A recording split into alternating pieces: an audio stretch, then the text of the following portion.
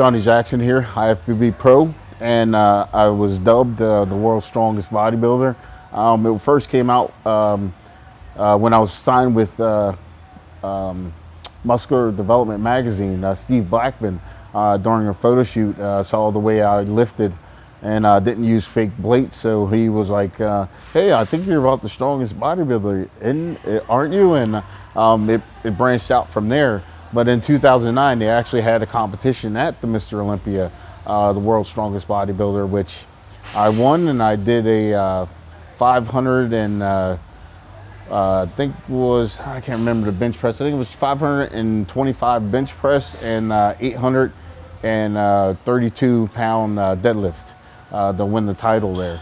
So here I am, being a part of the Ronnie era. To be honest, you feel a little bit shadowed. To be honest, it was awesome, and it was a pleasure in sharing the stage with Ronnie Coleman and watching him and all his successes. But in doing that, I was competing too, and it seemed like, you know, all the focus was on what was going on with him and not what was going on with the other competitors. And we were working and striving to become Mr. Olympia just as hard as he was. But so happened he the one that had the spotlight, and that's the way it went. That's a good question, because I really don't separate era to era to era. I mean, the only era that I really separate is, you know, the Arnold area, because after the Arnold area, that's when things pretty much changed and became more of the same thing, and but a little bit bigger, you know, and then out of control big after the Arnold era. I would have to say Flex Wheeler. I mean, well, man, that's a good question, because the Flex, he was awesome, but Kevin Levrone, I'm a big fan of his physique also. He had a beautiful physique. I think Flex physique was a little bit prettier than Kevin, but Kevin was a better poser and was able to present his physique a little bit better than Flex. So it was, you know, back and forth with who had the better physique because of how they presented it. But just naturally, I think Flex Wheeler had the better physique out of two of them. Of all my wins, I would still have to say, well, it's a close tie between the Nationals when I won and in 2007, the Atlantic City Pro, because both times I had my family with me. At the Nationals, I'd have my mom and, you know, my immediate family that way, but I had my ex-wife and our son, I had them there when I turned pro. But in 2007, I had my mom, my brother, my sisters, my aunt, my uncle. I'm from New Jersey, so it was easy to get everyone to come out. I had about 30 family members there in the audience with me when I won that pro show. So like I said, they come in pretty much hand in hand, being my favorite wins. This year would be my 12th Olympia appearance. My goodness, I can't believe it. It's been that long. What's been the biggest thing to help me be consistent with appearing at the Olympia each year is my drive of being successful. It's like the NFL. Every team drives to reach the Super Bowl. You know, that's the biggest show. That's post-game play, the biggest show of the year. So our Olympia is the biggest show, and everybody expects the best of the best to be there at the Olympia. And that's where, you know, I put myself in my mind. So I expect that's where I'll end up, you know, at the end of the year each year. And I work as though, you know, there's nothing else more important than me reaching that goal. And luckily I've reached it 12 times, and we'll see what happens after this. Yeah, this year definitely has been a hell of a look for me. I think I've got a real fresh looking look this year, kind of like when I first came on the scene when I turned pro back in 2001. Long time ago. And one of the things is my new nutritionist, Chris Aceto, working with him, and I totally believe in the process. I think that's one of the biggest deal is the mind game. You know, the physical thing, I think we can, you know, adjust and get through it and be able to handle that. But the mental is always what stops us in our tracks or make us go backwards or make us fail. And this guy's kept me on point. He's kept me on my game, kept me mentally focused, and always stay in touch with me. I don't have to run around, try to keep up with him. He's worried about what I'm doing more than what I'm worried about what I'm doing. So I believe in him, and then in believing in him, I totally believe in the process he's taking me through. And in that belief, it's been totally comfortable, and I've been working my butt off in everything. You know, I stop and I look at what's next, you know, meal-wise, okay, make sure this is the, you know, when I get done eating my meal, I want to look back and say I ate everything I was supposed to, and it was perfect. You know, cardio section, I want to go get after it, and when I'm done, I want to make sure that I say, hey, I left it all there. You know, same thing with weight training.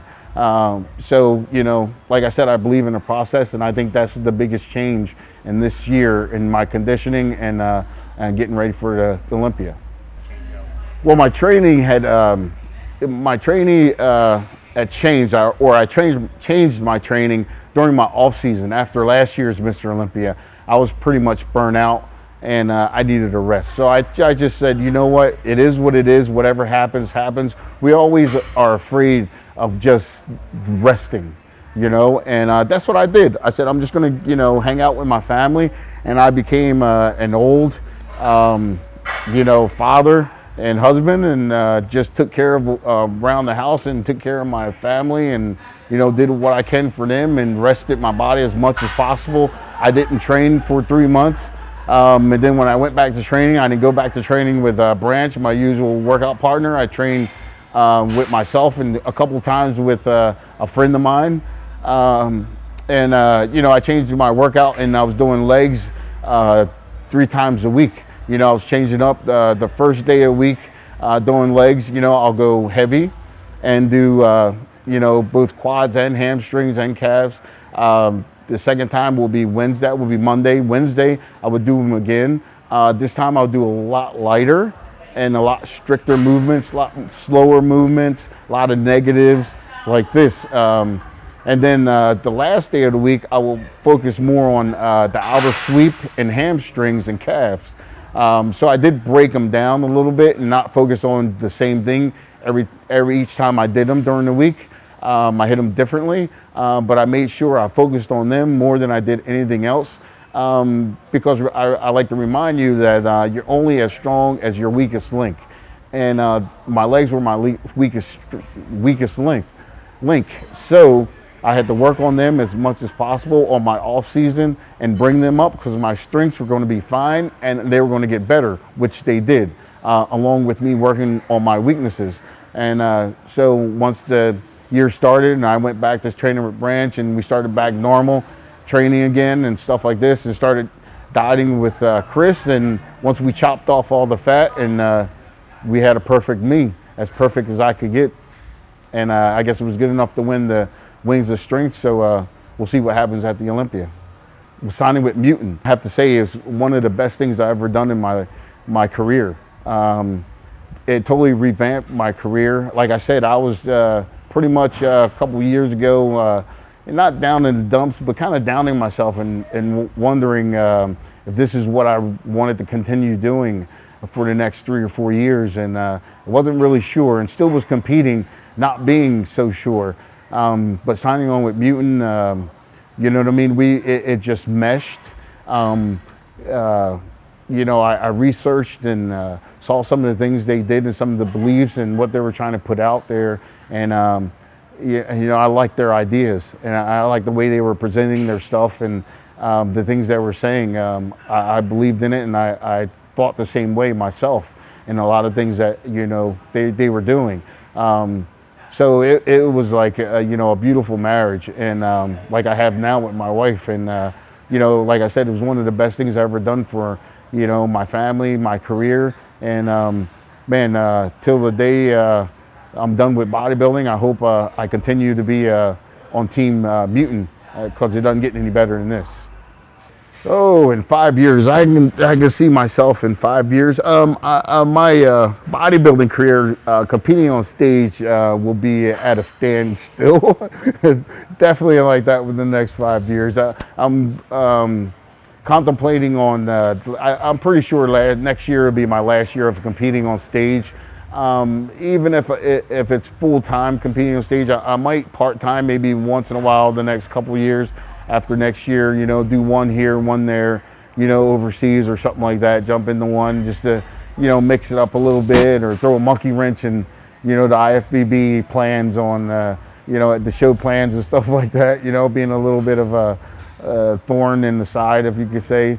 But I don't know, man. I got a lot of things in my head that I like to do. I know I'll own my own business for sure. I am coaching now. I have IFBB Pro that I'm coaching as of January. I will withdraw a little bit now, but of January officially. I have a few Canadian guys that I'm helping out that will be getting ready for the Canadian Nationals next year. You know, help Trevor Coote, who's a part of Team Mutant. But in doing that, I got a couple of other guys there at the Canadian Nationals that inquired and are interested in working with me. So that's going to be real cool. And also, you can't forget the NPC JOJ Classic that is coming up October 24th every year. So this year, 2015, will be my first year of the show, and hopefully it'll be successful, and every year after that. So definitely be promoting shows or my show, and hopefully I'll have 2 or 3 more added on in the next few years, and you know, we'll go on from there. But you'll definitely see me around the bodybuilding world and in the magazines and stuff like that, and videos. So we'll definitely keep active. Man, what I want to say to the fans is giving me support over the last 15 years. It's been a ride. You know, it's really been an awesome ride, a blessed ride. You know, I come from a small town in Hamilton, New Jersey, and you know, really shy, you know, kid, and still as a, you know, adult, believe it or not. And you know, you always had a, you know, a bunch of friends and stuff like this, and you know, always done well in sports, and you know, everybody thought, you know, back then that you know, I would turn pro as a running back in the NFL. You know, it's funny, and so that was one of the major dreams. And bodybuilding was also coincide with that dream of becoming pro NFL player. So I remember a quick story when I was 12 years old in the breakfast table with my mom, and I told her then, I said, oh, you know what, Mom, I'm going to either be a professional football player or a professional bodybuilder. And she looked me dead in the eye and said, you know what, I believe you. She said, you're going to be a professional something. You know, whatever you put your mind to, you know, I know you'll do it, and you know, you'll get it done. You know, and I never forgot that, and that really fueled, you know, Johnny Jackson, you know, over my lifetime of never give up, and that you will accomplish. You know, there's something out there professionally that you will do, that you're going to accomplish and be good at.